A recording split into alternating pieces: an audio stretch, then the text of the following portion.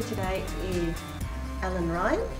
Allan is the CEO of the Hargreaves Institute for Innovation. Allan is one of Australia's leading authorities on innovation and leadership, and has a long career in leading organisational change. Now, Allan will speak about the innovation process and the importance of leadership. So, welcome, Allan. Thank you, Zoo. Firstly, I'd like to recognise that the Department of Environment and Primary Industry is a member of the Hargreaves Institute, and it's been a member for over 5 years, and I thank them. Also, I'd like to thank the Food Innovation Australia Limited. They're also a member of the Hargreaves Institute, so we've done a lot of work around the food sector. And I'm going to speak to you today from my experience in food and produce, primarily working with Produce Marketing Australia, PMA, and doing some work in New Zealand. I'm not a fruit expert, I'm not a produce expert, so I'm going to talk generally about innovation and how industries change for success. That's my plan for the presentation today.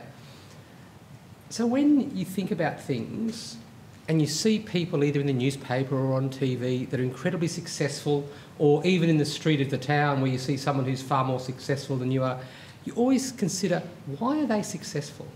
What's the secret that they have that can help me? My job at Hargreaves is to find out those secrets by interviewing those people and then sharing those secrets widely to help everybody improve. And the immediate thing people say to me, and so why would someone who's successful share their secrets with you?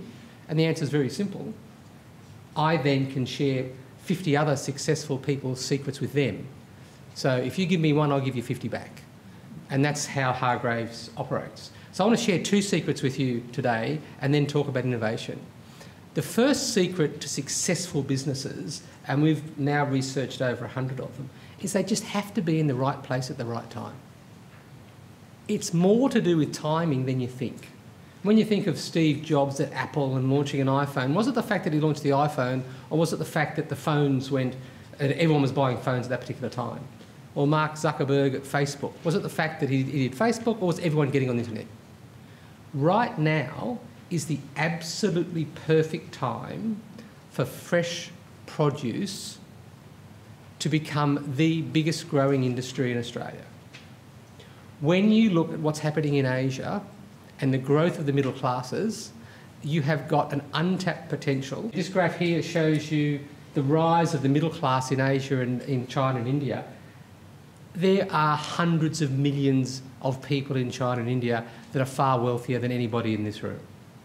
And they don't want to eat food that is manufactured in China and India anymore. They want to eat fresh food with provenance from somewhere that's different. There's somewhere that they know is safe. The first rule about being a successful organisation is you just got to be there at the right time. The second rule is you can't do it by yourself. If you don't do it as a community, you're going to get whooped, because they are. You will not be successful unless you work as a community in the world market. Forget the local market, because the world market's 10 times bigger than the local market. Unless you work as a community, forget it. This is the famous saying, and I think everyone would have heard this saying, you know, insanity is doing the same thing over and over again and expecting a different result. Has everyone heard that one? Albert said that 70 years ago. What I say today is this one. Insanity is doing the same thing over and over again and expecting the same results. And the reason why I say that is because the world is changing so fast that if you guys try to succeed by doing what you did yesterday, tomorrow, you will fail. If you think about what you were doing as a business 20 years ago compared to what you imagine you're going to have to do 20 years in the future, it is going to be completely different. Now, I'm an old guy. When I started my career, we didn't have a computer, we didn't have a fax machine, we didn't have a phone. We didn't have the internet. Does anyone feel the same way? If you then think of what's going to happen in the next 20 years, we will still have, and I've seen them, these robotic things going around picking apples that check every apple with cameras to make sure the apple's absolutely perfect. So when you pick it, and if the apple's not perfect, you leave it on the tree, then pick it tomorrow. That sort of technology exists today that never existed 20 years ago. Can you imagine what we're going to be doing in 20 years' time? If you do what you do today, it's not going to be successful tomorrow. 70% of Australia's top 100 companies since 1990 are no longer in Australia's top 100 companies. I know that Shepparton has gone through a huge change, and I know there are lots of issues with SPC, and I actually have done some work for SPC, and I'm very good friends with Coca-Cola, and we've worked with Coca-Cola, and I understand all the issues behind that. That's just normal business. In the last 20 years, 70% of our biggest companies have felt the same pain that you guys have felt.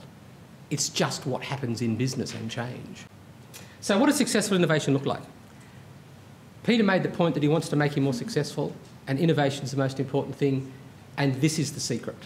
I've studied innovation now for nearly 2 decades, and I've summarised it down into 3 slides. So this is the power of computing from 1900 to 2100, from a really, really small number on this side to a really, really big number up there. Have people heard of a thing called Moore's Law? The power of computers double every 18 months, or the price halves every 18 months. It was invented by Gordon Moore in 1963, who was the managing director of Intel. He noticed it and said, geez, look at that, that's cute, and he called it, and it was named after him. It's been correct since 1963. And so when we go to the next one, you can see all the different computers over the 100 years, from a really, really small number to a really, really big number, and you can see all the different types of computers starting off with the Apple II, etc., etc. How do they do it? And this is the secret. The secret is, when they invent a new computer chip, they put it inside the computer that invents the next computer chip, that goes inside the computer that invents the next computer chip. The way you get exponential growth is by doing lots of little things right with a common vision. That's the secret to innovation success. Not doing big radical stuff and changing and risking everything. It's doing lots and lots of little things together right with one common goal. That's how you become successful. Exponential growth comes from lots of small things, not big things. Here's the share price of Apple. That's the US dollars. There's 1993 when they were bankrupt, through to 2011 or so when they were the most wealthy, biggest company in the world. That's called exponential growth. Simple rule, you can write this one down. Wear the same shirt and jeans for 20 years and you'll be successful. What that guy did, and yes, he was smart, and yes, he was at the right time, common vision, and he worried about every little thing and got every little thing right for 20 years in a row. And yes, it took him a while to get his act together, but away he went. This, I know it's a famous Australian song, and it's a country song, and it's the formula for innovation. And when I say that to people, they go, yeah, but it's hard still. Yes, it is. But I prefer you to do something small and miss something small than miss something big. Don't bet the farm on innovation.